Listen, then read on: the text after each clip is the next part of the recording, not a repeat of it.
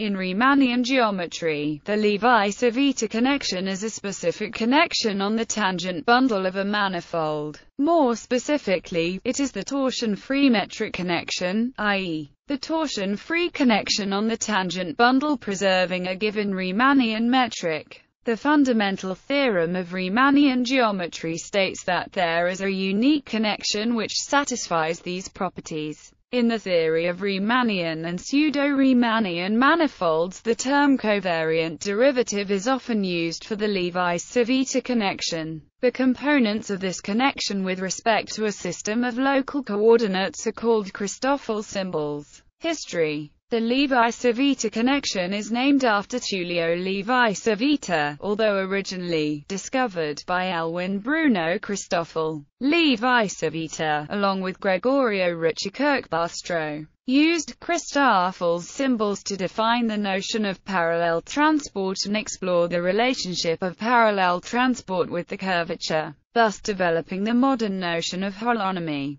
The Levi-Civita notions of intrinsic derivative and parallel displacement of a vector along a curve make sense on an abstract Riemannian manifold, even though the original motivation relied on a specific embedding, since the definition of the Christoffel symbols makes sense in any Riemannian manifold. In 1869, Christoffel discovered that the components of the intrinsic derivative of a vector transform as the components of a contravariant vector. This discovery was the real beginning of tensor analysis. It was not until 1917 that Levi-Civita interpreted the intrinsic derivative in the case of an embedded surface as the tangential component of the usual derivative in the ambient affine space. Notation denotes a Riemannian or pseudo-Riemannian manifold. Trademark is the tangent bundle of M. G is the Riemannian or pseudo-Riemannian metric of M. X, Y, Z are smooth vector fields on M. E, smooth sections of trademark. X, Y is the Lie bracket of X and Y. It is again a smooth vector field. The metric G can take up to two vectors or vector fields X, Y as arguments. In the former case, the output is a number, the inner products of X and Y. In the latter case, the inner product of XP, YP is taken at all points P on the manifold so that G defines a smooth function on M. Vector fields act as differential operators on smooth functions. In a basis, the action reads where Einstein's summation convention is used. Formal definition. An affine connection is called a Levi-Civita connection if it preserves the metric, i.e., G equals 0. It is torsion-free, i.e., for any vector fields X and Y we have XY minus YX equals X, Y, where X, Y is the Lie bracket of the vector fields X and Y. Condition 1 above is sometimes referred to as compatibility with the metric, and condition 2 is sometimes called symmetry, cf.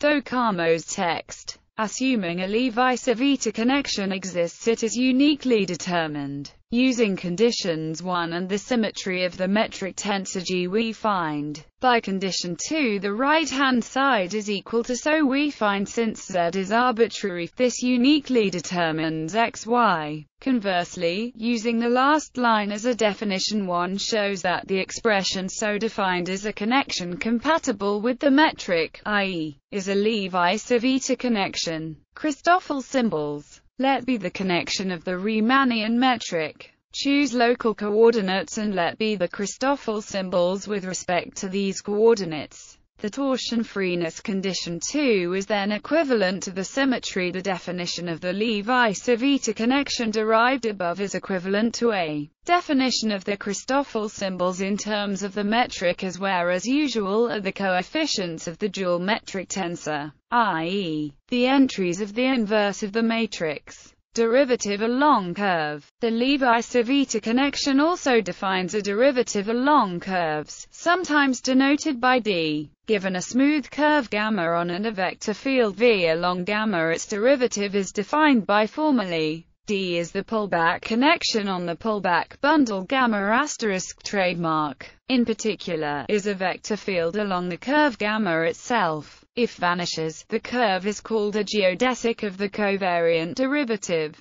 Formally, the condition can be restated as the vanishing of the pullback connection applied to, if the covariant derivative is the Levi-Civita connection of a certain metric, then the geodesics for the connection are precisely those geodesics of the metric that are parametrized proportionally to their arc length. Parallel transport.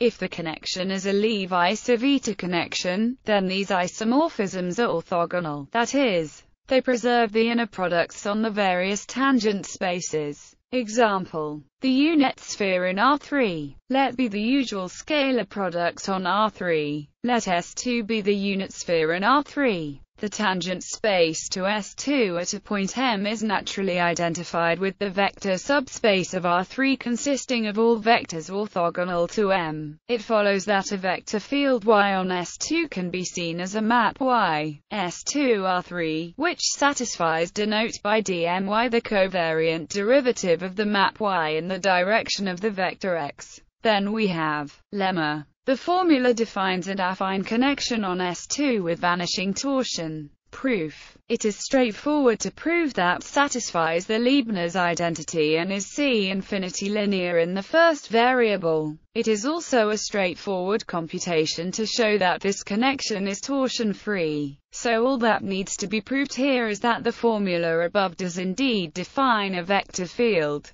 That is, we need to prove that for all M in S2 consider the map F that sends every M in S2 to less than Y, M greater than, which is always 0. The map F is constant, hence its differential vanishes. In particular, the equation above follows. In fact, this connection is the Levi-Civita connection for the metric on S2 inherited from R3. Indeed, one can check that this connection preserves the metric.